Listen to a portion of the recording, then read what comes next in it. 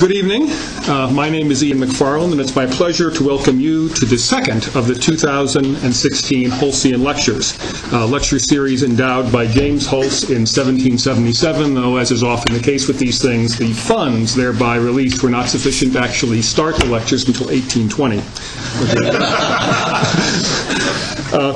As Professor Liu noted last week, in a context where it is customary to say that our speaker needs no introduction, in this case, that most shop-worn of cliches actually applies. In fact, if I may be permitted to cite that great icon of late 20th century pop culture, the film This Is Spinal Tap, I would submit that if one were to rate speakers who do not need an introduction on a scale of 1 to 10, Professor Lord Williams would without a question go to 11. The theme of this year's lectures is Christ and the Logic of Creation, and last week we began, as all good theology does, in medias res, with the medieval excursion on the Christology of Thomas Aquinas, paying particular attention to the way in which Thomas's careful analysis of esse, applied to the ontology of the Incarnation, started us thinking about some basic features of the creator-creature relation. This week promises a step backward in time to look at some of the history that lies behind Aquinas. And with that in mind, please join me in welcoming Lord Williams as he speaks on the topic, Defining the Problem from Paul to Augustine.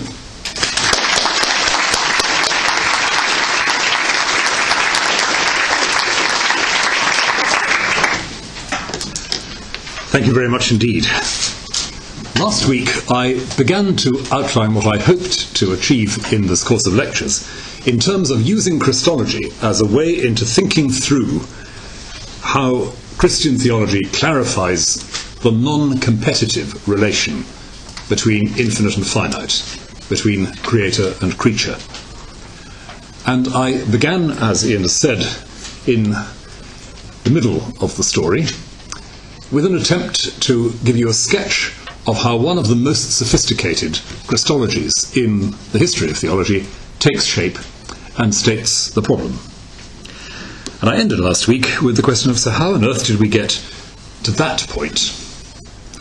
And this is my moving backwards to have a long run up at that question, beginning with St. Paul. Now, last week I underlined the fact that Thomas Aquinas is very interested, quite simply, in language. What it is we are in fact saying about this or that phenomenon. And his account of esse, the act of being, is not some kind of occult identification of a mysterious property adhering to abstract things, but a way of saying what we mean when we talk about something's existence in different contexts. But there's a sense in which the whole enterprise of Christology begins with problems of language. The earliest surviving sentences we have, which have Jesus or Christ or both, the Anointed or the Lord Jesus as their subject, the sentences written about him by Paul of Tarsus, exhibit a bewildering variety. Within a very short space, we may move rapidly from sentences of a kind that could apply to any member of the human race to other sentences that state or imply things that could not normally be said of any human subject. The Lord Jesus took bread, and when he had given thanks, he broke it. Nothing eccentric about that. But within a few lines, Christ is said to have a body that must be spiritually discerned. And in less than a page, that body has been described as including baptized believers. A few chapters later, Christ, the Anointed, who died and was buried, is spoken of as raised from death and preparing to return to the world. It is predicted that he will in the future defeat all forms of finite authority and deliver up a pacified and restored creation to God. At the very beginning of the letter from which these well-known phrases come, 1 Corinthians, the Anointed Jesus is said to be active in preserving believers in their loyalty to him until he is manifested again in the world. 1 Corinthians 1, 7-8. In another letter, Jesus is said to be alive in Paul, Galatians 2:20. He has been declared to be God's Son, Romans 1:4, and is the medium through which restored relation with God is bestowed on human beings, Romans 3:22. He has died, and he cannot die again. Romans 6:9, he prays for us before the throne of God, now, 8:34. And it is a present fact that he loves us, 8:35 and 39. Galatians 2:20 speaks of the same love in the past tense. Examples could be multiplied, but the point is clear. The range of activity ascribed to this subject, Jesus, Christ, the Anointed, the Lord, in Paul's writing, alone, is well beyond what's normally ascribable to a human individual. In a recent essay on the work of Christ in the New Testament, Michael J. Gorman lists 10 functions or activities connected with the figure of Christ, 10 ways in which Jesus is described as introducing characteristically divine activity into the historical world. What's said of this human figure is ultimately that, I won't give all of Gorman's list, that he is the agent of divine judgment, that he is the one who puts divine rule or authority into effect through healing or exorcism or whatever, that he is the giver of the divine spirit and the recreator of the divinely called and constituted human community. And where his activity is recognized, there is new creation, 2 Corinthians 5:17. His active presence is associated with an entirely new frame of reference for perceiving human agency and human hope.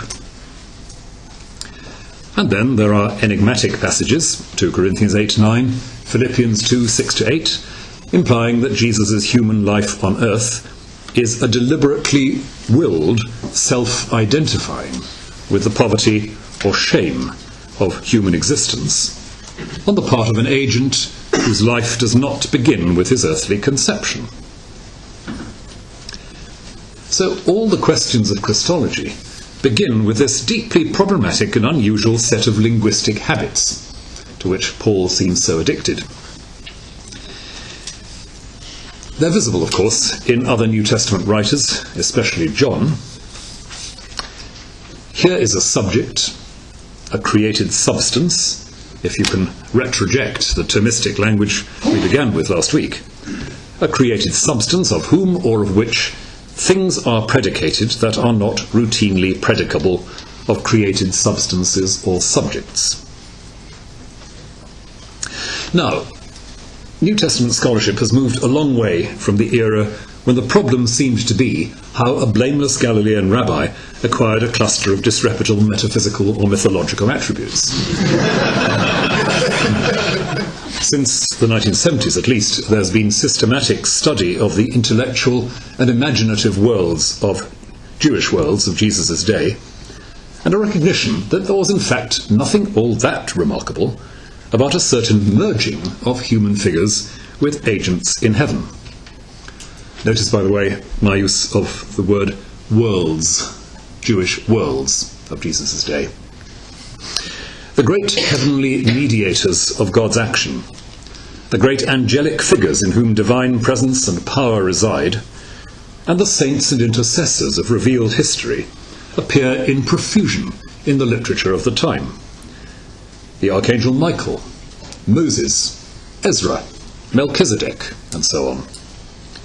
There was nothing unusual in the idea of heavenly agents being manifest in history, or even in identifying significant leaders of the present with heavenly powers. So much is evident in various throwaway lines in the New Testament itself. Acts 5:36 and 8:10, for example. Simon Magus, you remember, is said to be identified with a heavenly figure.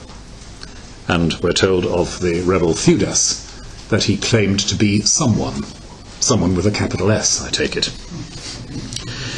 But all this is amply confirmed by the evidence of apocalyptic and rabbinic speculation, not least by the strong reaction against the language of heavenly mediators in the rabbinic tradition after the first Christian century. A theme and area, of course, definitively explored in Alan Siegel's groundbreaking book on Two Powers in Heaven, and discussed pretty consistently since then. In other words, talking about Jesus in ways that exceed the compass of habitual speech about a human individual wouldn't in itself have been so very extraordinary at the time. What I want to suggest is that the really interesting problem is subtly different. Given that Paul and others have the option of identifying Jesus of Nazareth as the earthly embodiment and the earthly concealment of a distinct heavenly power, a distinct heavenly individual, why is this never quite settled in clear terms? Despite the ascription of supernatural power and pre-existence to the agency that's identified as Jesus, and indeed the trope of concealment in 1 Corinthians 2:8, Christ is hidden from the powers of this world. If they knew who he was, they would not have crucified the Lord of glory. Despite all that, there is no qualification of the evident embarrassment of Jesus' judicial murder. On the contrary, this event, scandalous in different ways for Jews and non-Jews alike, becomes a paradoxical reinforcement for the credibility of Paul's message. The apparent weakness or implausibility of a proclamation that has at its centre an executed criminal is used as a kind of demonstration of divine power. Since this proclamation has no obvious human force or successfulness to commend it, it must be God alone who makes it credible. 1 Corinthians 1:18-2:5. And the apparent passivity of Jesus as victim of divine violence is turned around, so that it appears as the supreme manifestation not of passivity, but of action. The supreme manifestation, in fact, of divine initiative. God gives Jesus to be a victim, but Jesus equally and freely accepts this vocation in obedience to God, so that his powerlessness may be transparent to God's act and power. God's calling of Jesus to his task, Jesus' acceptance of what that task entails, and the actual collision between the divine will and the diabolical rejection of it in the crucifixion are all inseparably bound up together. The point is that the identity of Jesus as human sufferer and the further identity of that suffering with the divine action are never eclipsed. And so they continue to unsettle the language of Jesus as straightforwardly the manifestation of a heavenly power or personage. If at the heart of this discourse there lies that identification of one particular moment of human vulnerability or passivity with unqualified, cosmically free divine action, it's a little harder to see what matters in Jesus as simply his manifestation of a divine individual whose glory and liberty lie in manifesting or mediating God to creation. I'll come back to that. And part of what we see in the earliest development of Christological language up to the end of the 2nd century, and indeed beyond, is a continued unsettlement in which there is strong pressure all the time to accept the heavenly power model. A pressure which is repeatedly resisted, initially in the name of the need to affirm without ambiguity the vulnerability of Jesus to suffering. A theme, for example, stressed very insistently in Ignatius of Antioch at the start of the 2nd century. But at the same time, Paul sets in motion another trajectory of reflection with what's probably his most unusual idiom or idea. And this is his habit of speaking of actions or perceptions or the lives of individuals as being in Christ. Without going into the enormous scholarly literature about the roots of this way of speaking, it seems most likely that it's based in the idea that you can say that someone is in an ancestor.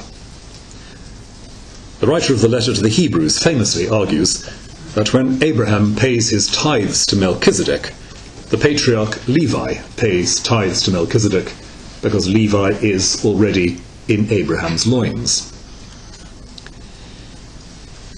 Abraham's the ultimate source of the life of Levi, and so contains his descendants' identity in potential.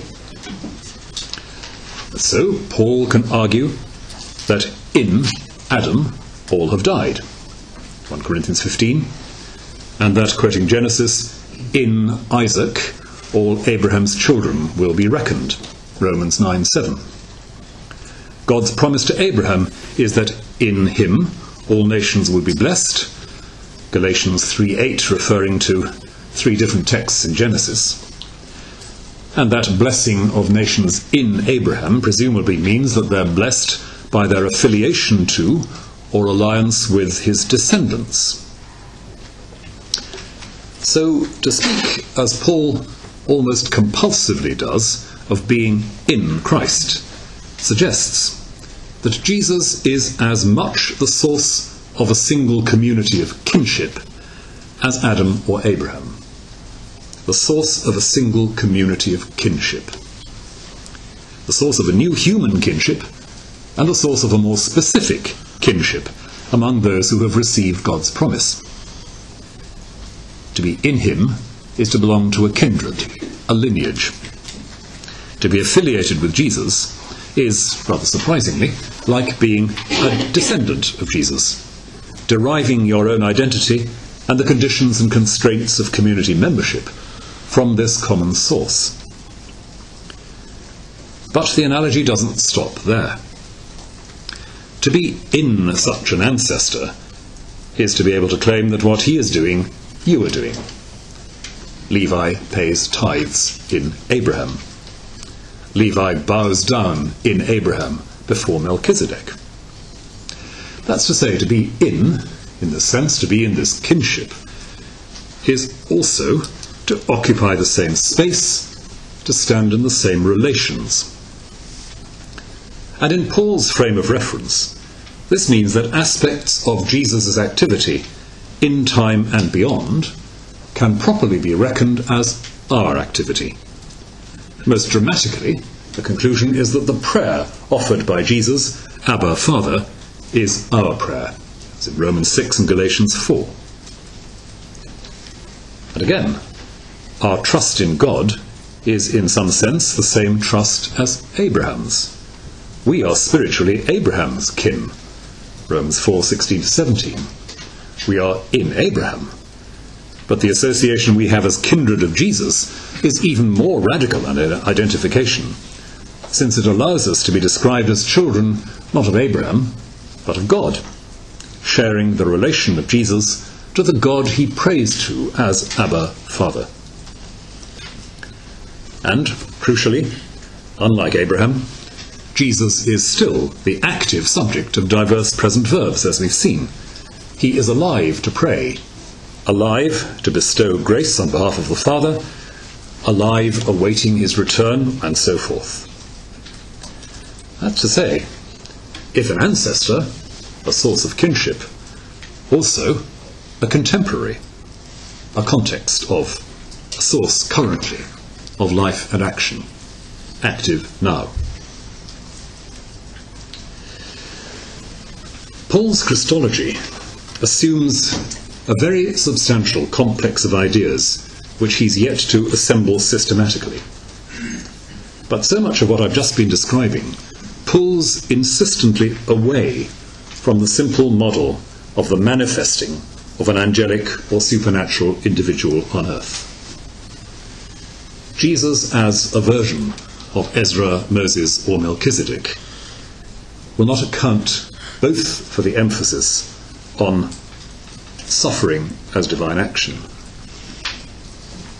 and the corporate kinship dimension we've just looked at. It's essential to recognize that what is being acted out in the life of Jesus is not a superhuman agency in any straightforward sense.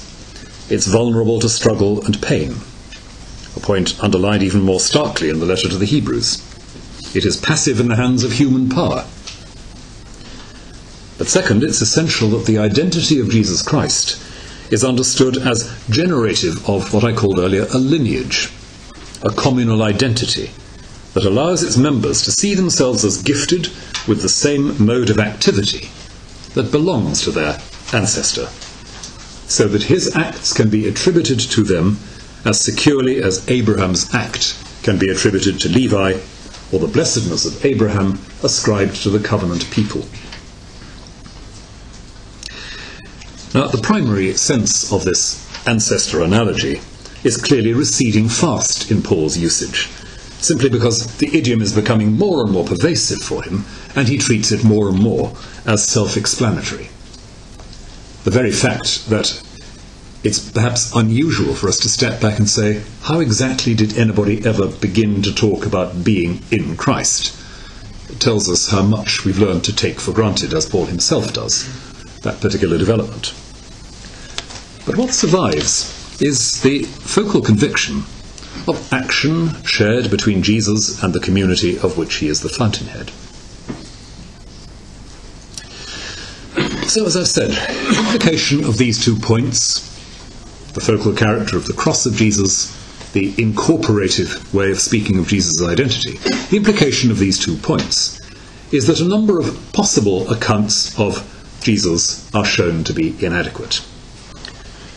Jesus as simply charismatic teacher or healer won't do. There's no evidence at all in Paul, and virtually none elsewhere in the New Testament, of any stage at which reflection on Jesus as teacher and example began to prompt speculative identifications with heavenly figures. In the New Testament we are always well beyond this. That's to say, we're never at that stage of argument beloved of some theologians of an earlier generation, where people said, Jesus is such a good teacher that he must be divine. Equally, though, Jesus as embodied angel or re-embodied patriarch won't do. His actual human history matters too much. The specificity of his human history matters too much, a specificity which includes what you might call the theological trauma of his trial and execution.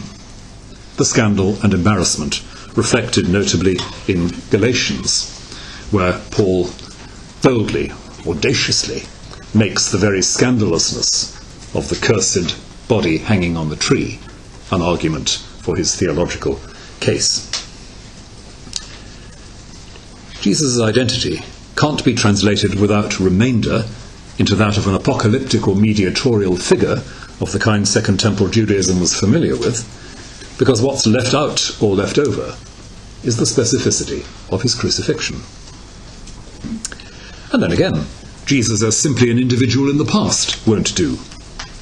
Not only is he currently active in heaven, but the kinship group of which he is the common ancestor is here and now, open to his agency, and growing into a different kind of existence as a result of that agency.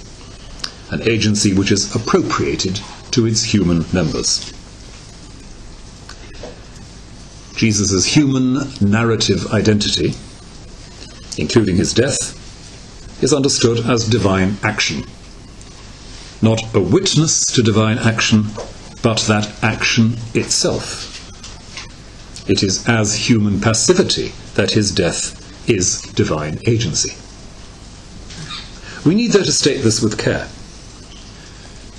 Jesus acts so as to become passive, is, we're told, supremely free in his surrender to what is asked of him by the Father. He accepts his suffering as a choice. We're not saying that if he were active as a human, God couldn't act in him. That would take us right back to the competitive model of infinite and finite. We're saying rather that the presence of divine action doesn't depend on the inflation or reinforcement of human action to a degree of superhuman invulnerability and triumph. Hence Paul's arguments at the start of 1 Corinthians about the fallacy of assimilating divine wisdom or power to a maximal version of created capacity. Jesus, as the power and the wisdom of God, is not an inflated version of the power and wisdom we would all like to have. Not something measurable by the ways in which we measure human success in these terms. Well, I hope that perspective on Paul's Christology may begin to throw light on some of the lines of continuity I've suggested between the highly developed discussion we find in the Middle Ages and the very origins of Christological language. My argument is, as I've said, that as Christology develops, it develops in setting out at greater and greater depth, with greater and greater complexity, problems of the relation between finite and infinite, creator and creature. And what I've drawn out from St. Paul is meant in part to suggest that that's not a problem idly dreamt up by underemployed metaphysicians in the Hellenistic world, or by friars in the Middle Ages with nothing better to do with their long winter evenings. There is already, in the New Testament, a refusal to treat the specific humanity of Jesus as episodic, accidental, or incomplete. Already the conviction is there that this humanity in its entirety, in its unbroken entirety, is the form taken by the act of God in history. Already the acknowledgement of divine action here and now, exercised by and in Jesus, and participated, crucially, by those whom he calls into community. But as Christology develops, there is no simple or steady trajectory in the direction of the developed account. Much more a series of local conceptual difficulties whose piecemeal solutions cumulatively pose the radical questions of the 5th century and afterwards. And that's largely because of what I've already referred to, the availability of apparently tidier conceptual frameworks for identifying Jesus. The range of what Paul proposes, ranging from, as I've said, the insistence on the specific suffering of the cross through to the present activity and incorporative identity of Christ, that is rather too much for a good many early Christian writers to take on board and work with. And the most prominent and persistent of these tidy conceptual frameworks in the early Christian period is, of course, the various ways of talking about divine logos. Stoic and Platonic models, often mediated by way of Philo of Alexandria, exercised a powerful attraction, offering a structure in which Jesus could indeed, in effect, be identified with a pre-existent heavenly individual in whom divine power and divine ordering intelligence were mediated to the created world. The history of Christology, and indeed of Trinitarian theology, from the 2nd to the 4th Christian century, is largely a history of the negotiation of this cluster of images and ideas around logos. And at the heart of that negotiation of ideas lies the great figure of Origen. For Origen, the divine logos can be at times spoken of as something like a concentration, if not quite a reduction, of the divine into communicable terms. The logos is as much of God as can be communicated to the finite, as much of the infinite as can actually be shared through a life that is not fully itself infinite. Origen works with a metaphysical pattern of a gradual weakening or thinning of being from its ultimate divine plenitude in God the Father down to the finite world, with the Logos as the first step away from absolute plenitude and absolute unity. But the paradox is that this kind of deeply affirmed and carefully thought through continuity between divine and created being leaves us stuck with another form of competition. One kind of being, which may be present in more or less effect, in greater or lesser quantity. The Father who has everything that belongs to true being, we ourselves who are a very long way down on the same scale. But that means that at any point, if you cut the ontological cake at any point, it will be the same being at work. Therefore, you will still have that problem about the degree to which one level and another can coexist. But what Origen does contribute is a very sophisticated account of union between the eternal and heavenly Logos and what you might roughly call the spiritual or intellectual identity of Jesus, the nous, in patristic terms. 2 points.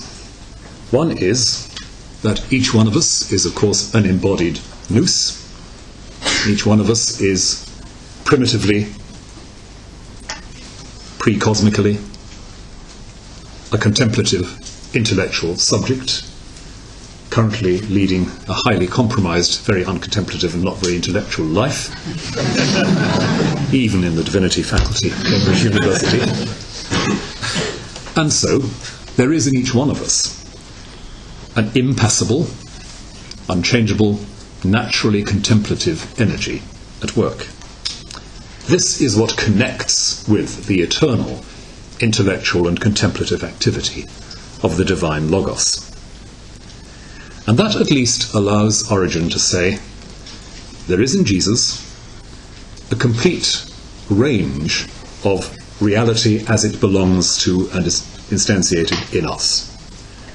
There is, in the terms we were talking about last week, there is nothing lacking in the constitution of Jesus. We may not believe in pre-existent noes these days, but we will have an account of what properly belongs to a human individual as such. Origen is simply ticking off the requirements for being a human individual in his own terms. So he contributes that model of the impassible, intellectual, contemplative dimension of humanity as the medium through which the eternal contemplation and intellection of the Logos is united to humanity.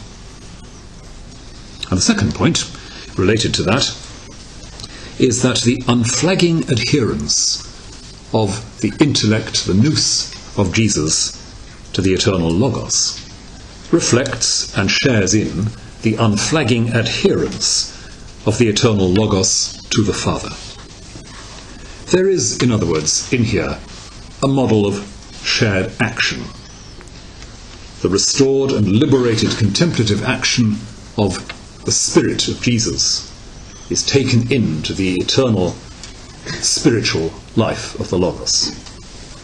The human Jesus contemplates the Father in, through, with, in perfect association with and alignment to the eternal act of contemplation of the Father, which is the life of Logos.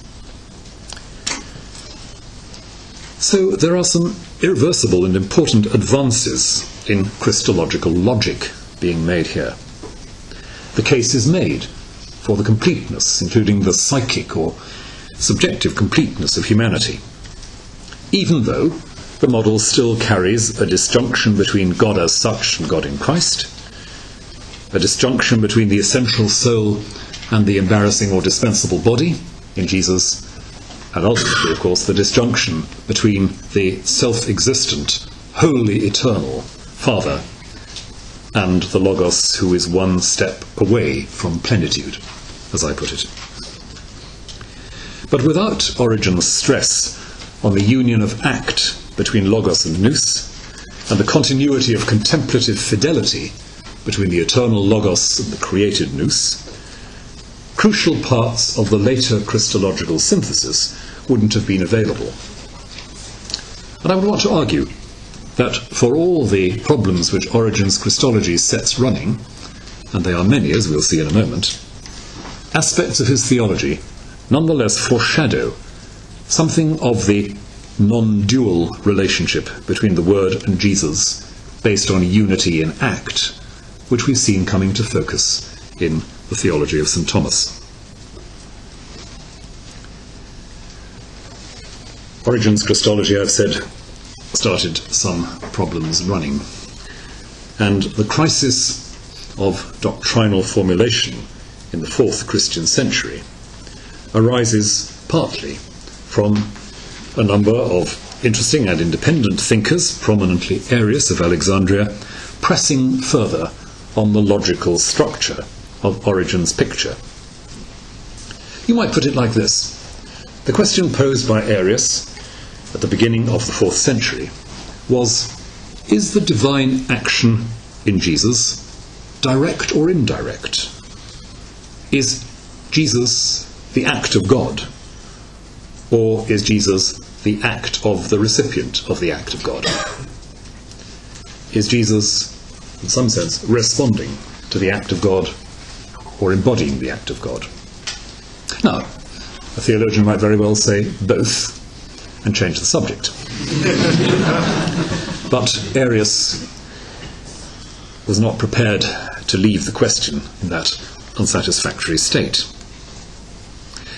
If, in some sense, as Origen grants, the Logos is a step away from plenitude and unity, if the Logos is in some sense less than unequivocally divine, then the Logos is the object of divine action and the respondent to divine action. In Origen's scheme, that's not too much of a problem. Being overflows in plenitude from its source down all the various gradations of creation, and being reflects at every stage the plenitude from which it's come. Take away that, forgive the jargon, hierarchical univocity of being, the continuity of life that Origen takes for granted. Take away that, and you have a problem. A gulf between the unequivocally supremely active and free deity and any or every finite being who must be acted upon by God and responding to God. Arius wanted to resolve that problem in terms of definitively seeing the Logos as precisely the first created response to God. Perfect, unbroken, faithful, radiant in glory, eternal for all practical purposes, but not actually the freedom of God itself or himself. After endless debate, as it must have seemed in the 4th century, the majority in the Church resolved the question in another direction. They resolved it in favour of direct action in Jesus. The Logos was not a respondent to divine action, but the agent of divine action. The action, therefore, the divine action, the heavenly action at work in Jesus, is indistinguishable from the action that made the world. The Logos is unequivocally on the Creator's side, and so the divine action in Christ becomes inseparable from, or identical with, the entirety of the Creator's action. And out of this, of course, comes the second major clarification of the patristic period. Arius and some others had found it quite helpful to affirm the secondary nature, the non-plenitudinous nature of the Logos, because it allowed them to escape the embarrassment of Jesus being in some ways, manifestly, a finite subject. Jesus doesn't know things. Jesus is said to grow and develop. Jesus is said to suffer and even to question or to fear. For Arius, that was not ultimately the metaphysical problem it was about to become for the 4th century. The Logos, as created, was capable of all those things. But if the Logos isn't created, if what you're dealing with is unequivocally the act of God in and as Jesus, then you can't escape by ascribing suffering to a less than divine being. You have to make another kind of sense of the collocation of absolute eternal freedom and actual routine finite vulnerability. If, in other words, there's real suffering going on, then it's human suffering. But if there's human suffering going on in Jesus, are we now bound to say that it's God's suffering? And if we're talking about God's suffering, aren't we immediately infringing the rules of the grammar of divine being itself, which does not suffer? Now, the detail of resolving that takes a very long time, as you don't need me to remind you. But the point I'm making here is that the 4th century is, in that sense, a period when compromises are being eroded, a period when the gap is widening. It's no longer possible to equivocate about where suffering belongs. It's no longer possible to equivocate about some kind of slightly inferior divinity being responsible for the embarrassing vulnerability that goes on in the life of Jesus. The 4th century is a polarizing period. And if you wanted to put it a bit epigrammatically, you would have to say that the affirmation of full, unequivocal divinity for the Logos at the Council of Nicaea and eventually in the settlement of Constantinople 381 inexorably requires an affirmation of full humanity in turn.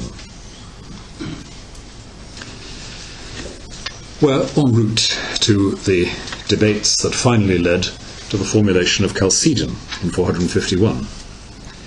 But I'll save you the details of that for the time being and just point out the double consequence of the 4th century debates. There is now an absolute distinction between creator and creation. That is not just a hierarchical or a quantitative distinction. The creator doesn't differ from the creation by being a lot bigger. However sophisticatedly you might want to dress that up. The creator differs from the creation because the creator's mode of being is incomparable with the creation. And that in turn means that there is, back to the same point, no competition. The impassible and unchanging God, wholly free from finite or temporal condition, is established as one term of the argument, not an exalted version of created being, but radically other to it, not in a series or in a sum with other beings. And in a way, what I've been trying to argue so far in today's lecture is that it is ultimately Christology that forces that conclusion to come into clear focus by forcing the question of whether the divine act in Jesus is, as they say, connumerable with human acts, except in the most formal sense. The divine act in Jesus does not sit alongside human activity as another form of action within the world. Which is why when Chalcedon comes up with its two-substance formula, you can see where it comes from, but you can also see why there are points it doesn't capture. Notably, the insight that we're not talking, speaking of humanity and divinity, about two isomorphic substances, two substances that work in the same way. More of that and the post-Chalcedonian arguments next week. But I did promise today to get on to St. Augustine at some point.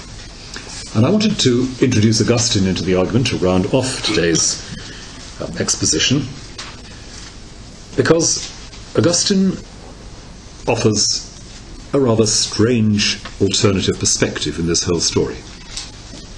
He is a pre-Chalcedonian theologian. We sometimes forget that. He died before the Council of Chalcedon. He's also somebody who didn't know very much Greek. And he's somebody who, in his exposition and development of Christological themes, very often seems to be working with an agenda rather different from the specific doctrinal controversies of the 4th century, though he made his own contribution to those. His greatest contributions, in fact, to Christology arguably come from his exegesis.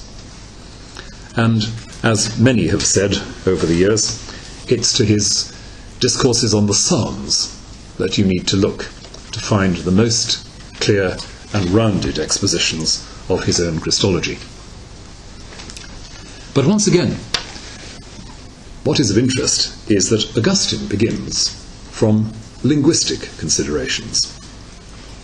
He reflects on his theology of Christ in terms not so much of what we are saying, but of what Scripture is saying. And that's why, when he speaks about the persona, the one persona, or the unity of persona in Christ, we have to hear, appropriately, the resonance of the word persona as a speaker, a character, a dramatis persona. Augustine characteristically speaks of how God in Christ enacts or sustains a persona. Agere persona, sustinere personam. He speaks of unitas personae. The eternal Word of God, you might say, acts out a role in Christ. We may think that's a very inadequate rendering of what the mystery of the Incarnation is, but bear with it for a moment. The Word of God acts or activates or enacts or sustains a speaking part in the human world. Back to the notion of esse as active presence. The Word has a speaking part in the human world. And the speaking subject is what is continuous at the deepest level in the mystery of Christ. Augustine can express this sometimes in terms of the rhetorical technicalities of his day.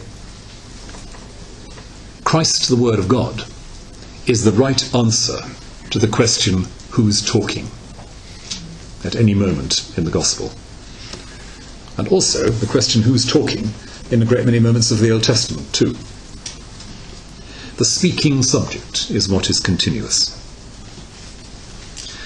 And that allows not only a very vigorous and very resourceful theology of how the unity of the Word's eternal identity in heaven is expressed through, communicated through the entirety of a speaking, intelligible, actively present human subject. It also, as we'll see in a moment, allows an equally resourceful and sophisticated theology of how we speak in Christ and Christ for us.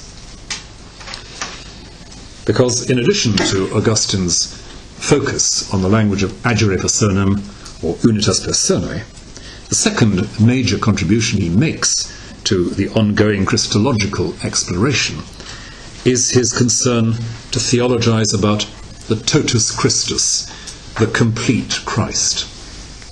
That is, the one who is not only divine and human, but divine and plurally human in his body, which is the Church. So, as you find in, for example, Sermon 341, the language of totus Christus allows Augustine to say, we talk about Christ in three modes: the eternal Word, the historic incarnate presence, the ongoing body. And that is, as he says in one of the tractates on the Gospel of John, that is the whole person, he and we. He and we. The whole person, he and we. Because that divine communication, the persona, which is the Word, the speaker, becoming a speaker within the drama of human history, also speaks and communicates in the body that we are as Church.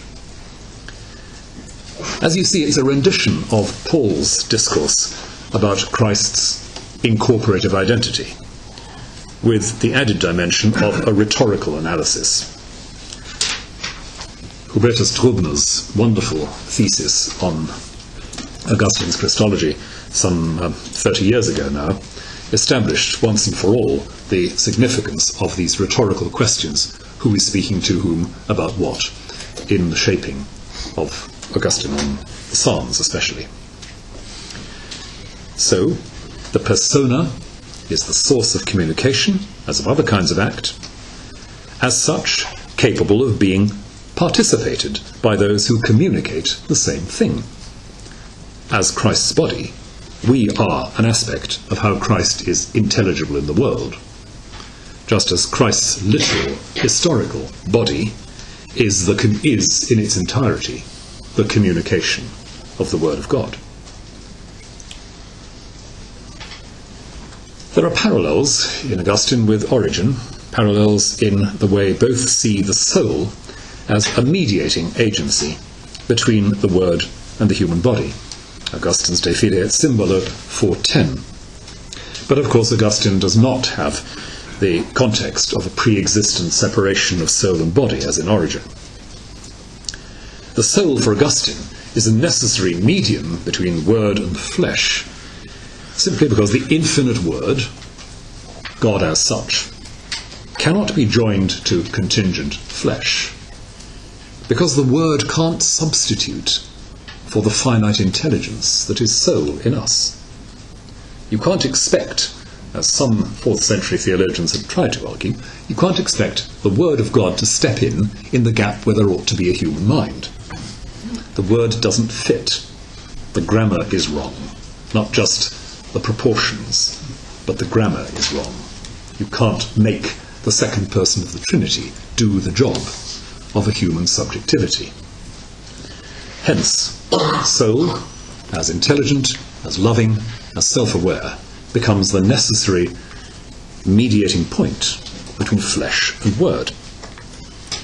Not, as in Origen, to get over the difficulty of somehow stitching together the impassible and the passible, but in this case, simply as an affirmation that the completeness of Christ's human identity, soul and body, is that which the Word speaks. So that allows an avoidance of ascribing passibility to the divine person as such. Some very interesting discussions in 418-419 with the Gallic cleric Leporius, who had, embarrassed by formulations which seemed to ascribe suffering to the Word of God, developed a highly dualistic Christology. He had a rather bad time with the bishops in Gaul, fled to North Africa, hoping for sympathy. Augustine took him in hand and explains that, pastorally and patiently, he got Leporius to see sense. So much so that Leporius's confession of Christological doctrine was for a very long time ascribed to Augustine himself. So passibility isn't something you just hang on the second person of the Trinity, as if he were an inflated, created subject. But at the same time, Augustine is absolutely insistent, more perhaps than almost any other patristic writer, possible exception of Gregory Nazianzen, absolutely insistent on the reality of human experience, including suffering and choice. Again, you can look at his tractates on John, and you can look at the discourses on the Psalms. Pervasive in his work is the analogy of the soul-body unity itself as a model of personal union. We are two kinds of things, soul and body, but one agent, one persona, one speaker, one intelligent presence. And that's, of course, an analogy popular in the Greek world, developed extensively by Augustine, repeated in the so-called Athanasian Creed and in a great deal of early medieval theology. It's one of those points, though, which Augustine, rather like the Chalcedonian formulation, suggests a slightly less helpful perspective by failing to affirm the asymmetry of the substances involved, but that's another story. Unity of person, unity of what is communicated and the act of communicating, the taking up of a human identity as a kind of word, a kind of speech, which is language that Augustine can use, and also, therefore, the incorporation of our speech into that speech. We are actively saying and doing what the Word does. As for St. Paul, the key to a great deal of Christological understanding is that we are enabled to say what Jesus says. St. Paul The crucial thing is that we can say what Jesus says to God. For Augustine, it's even more complex than that. We can trust that Jesus says to God what we say. We are equipped to say to the world what Jesus says on behalf of God, the Word. In the discourses on the Psalms especially, the inclusion of all human experience in the event of the Word is very much to the fore. Human subjectivity at all its levels of uncertainty, confusion, and even rebellion is included in the Word. Even moments of deep alienation from God or doubt about God are taken up in the communication that is Christ's action. If Christ is speaking throughout Scripture, not only in his earthly life, then he speaks the words of the psalmist protesting to God. He speaks the words of Job. He speaks to God words that come out of the depth of abandonment. And so human subjectivity is taken up into the Word by being a vehicle for the communication of the Word to the world, and included in the words addressed to the Father. Christ brings to the Father all the protests, the cries of suffering, the moments of doubt and agony that human beings experience. So in Augustine, speaking and being spoken for are all of them models of union and continuity, models that will problematize any simple division between solid subjects, a person in heaven, a person on earth, an individual in heaven, an individual on earth. As I've said, there is in Augustine's language an element of the theatrical, to the extent that you can say that in a drama, the character on stage is the character on stage, not the character plus the actor. You can't add character and actor. If you're watching Benedict Cumberbatch playing Hamlet and delivering a soliloquy, the answer to the question how many people are on stage is not 2. Augustine uses that as an image, not the Cumberbatch example. He's working with something rather like that as a model. Left to itself, that could suggest still an external or artificial relation between the two. Benedict Cumberbatch goes home at the end of the performance, and Hamlet doesn't. But it's simply one dimension of a much wider, and I think much more deep-rooted argument in Augustine about speech itself coming from God, providing the energetic principle of union in the event of Jesus Christ and the event of Christ's body, in which we are now participants. The voice becomes an image for the non-duality or non-competition I've been talking about. As I've hinted, Augustine's treatment adumbrates themes of the later 5th century, the language of Chalcedon, and some of what follows. And I'll move on to how Chalcedon both clarifies and further complicates discussion, and the new conceptual tools that were developed out of that argument. But my point today has been simply to show how Paul's plurality of language about this one grammatical subject, Christ, the Lord, Jesus, and so forth, how that generates the major issues of patristic thought. And to show also how Paul's implicit and explicit refusal of 2 obvious options clears the space for later theology. Paul declines either the model of a continuous life for a heavenly individual that happens to have an interesting earthly episode, and he declines the model of a relation between an earthly or even a heavenly individual with a distinct act of God. He continues to insist on an entirety of specific, unrepeatable human identity, including its suffering, with the divine action. That's what starts going the process of patristic reflection. And if we start with that model of human individuality, Jesus' individuality as it stands, being the agency of the divine, then that process of further reflection, however complex, however apparently at odds with what some people laughingly call the simplicity of St. Paul's doctrine, is unavoidable. Thank you.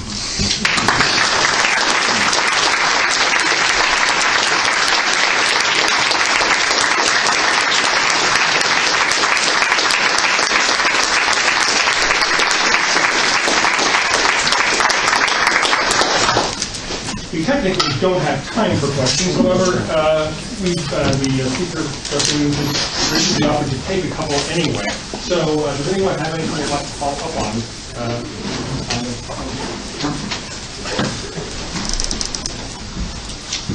Bonus time, people.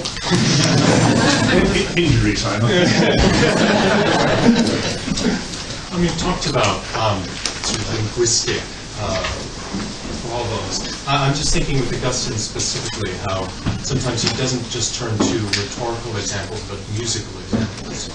And I'm wondering if you want to say anything more about that, or I have something specific in mind, but I'm just wondering if you want to use it. Well, I shall urge you to say it in a minute. I'm all in favour of musical examples, and in fact, in preaching and other reflection on this, that's the kind of analogy I often want to turn to. That the performer, in the midst of the performance, is the action of the composer. That is what the composer is doing. It's what the work is doing. The specific physical actions of sawing with a bow, striking with fingers, or exercising the vocal cords. That's what there is going on. So when use the example I've often used, Jacqueline Dupre is performing Elgar's cello concerto. What is happening is in, well, I suppose as much as Cumberbatch and Hamlet, what is happening is not properly describable as the addition of one agency to another, but one agency totally animated by the structure and capacitating of another action, which is the action of the creative artist who is in the scoring position. But please go back, because I got It introduces a problem, which is sometimes Augustine's examples are less the performer when he turns to music, and sometimes it's a performer, but sometimes it's actually the instrument. That the suffering of Christ is like a harp. That's right, the strings pulled tight, yes. Yeah. Yes. Wonderful passage in, is it the Oratio 149? There's one on Psalm 57. Yes. I think he's doing different things there. The instrumental things, I think, much more an ad hoc metaphor rather than a substantive one. And it seems to get, there's a pseudo-Augustinian author then who kind of gets in trouble with it, which is he wants to define unity of operation as essentially to go ahead and he takes Augustine's example of the zither and kind of makes the Trinity something.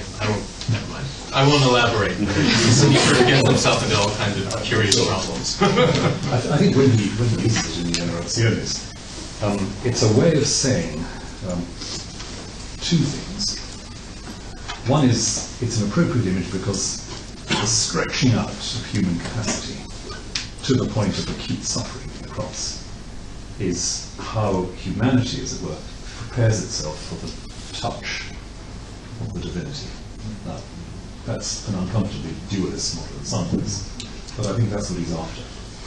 And it's, I've often remarked on this, is George Herbert, who's stretching seas. So humanity is stretched out, pegged out, literally pegged out on the cross and nailed down. Humanity is stretched to its maximum, and the finger of God touches it. And he says, truth sounds forth, then it just resonates. Fantastic. Thank you.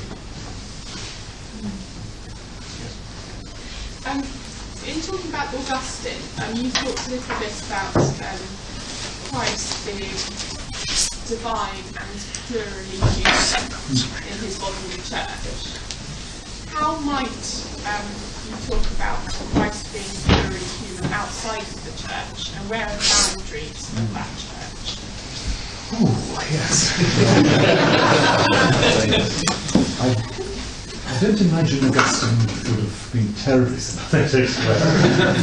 But I think what he does is to give us a little bit of a cultivable seed in saying that the unity of believers with Christ is in some sense their resonance with the persona, the speaking voice. In seeing Christ's role as speaking to the Father resonating with human voices.